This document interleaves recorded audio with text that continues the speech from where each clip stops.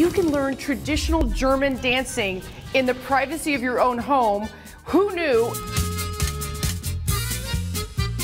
Oktoberfest has been canceled, most events have been canceled, and I'm super excited though to learn with you. I am with the Gemütlichen Schuhplattler.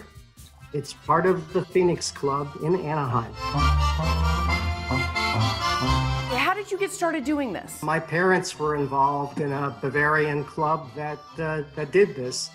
And there are a lot of clubs like this across North America. It's a way to get together and have a beer with friends and family, and everyone has a good time. What are you going to teach me today? The place to start is probably with a polka. This is a dance that guests at an Oktoberfest here in the US would do. The first thing with the polka is, well, like any dance, right, is there is a beat to it, and you need to feel the beat. For a polka, you take 3 steps and pause for each of the beats in that measure, right? So it's left, right, left, pause. This is Steve. Steve is going to be dancing the polka with me. Well, that's the idea. Oh, hold on.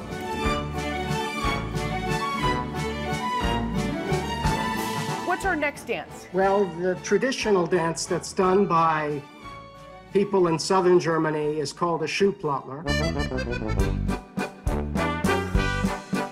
So this one is the couples dance. Okay. And the way that starts is the guy and the girl would go out onto the dance floor together. Okay. And face each other. Okay.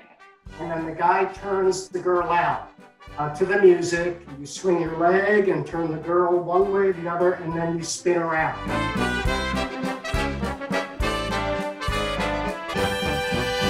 Simple, that's good. I like that. The first thing with spoons, okay, holding them. Slow, here, here, here. A good way to start is just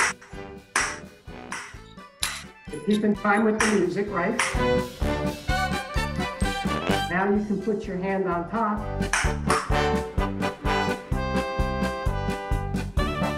People can contact you, right? And you can do a virtual lesson? Maybe even do a group lesson. If you go to the Phoenix Club website, okay, a link to our group. The Phoenix Club is having some form of Oktoberfest. It's more of, you know, the beer garden is open.